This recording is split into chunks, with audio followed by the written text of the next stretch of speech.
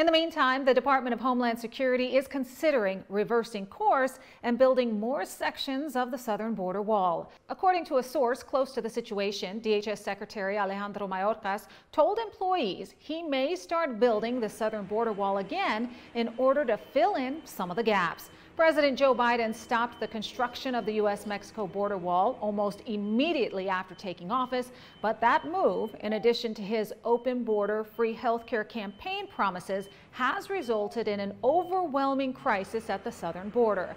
According to Mayorkas, there is some wiggle room in the president's order, which will allow for gaps in the wall to be finished. In addition, Mayorkas said that the Border Patrol chief and the acting commissioner of CBP have presented him with different projects that need to be finished with the border wall.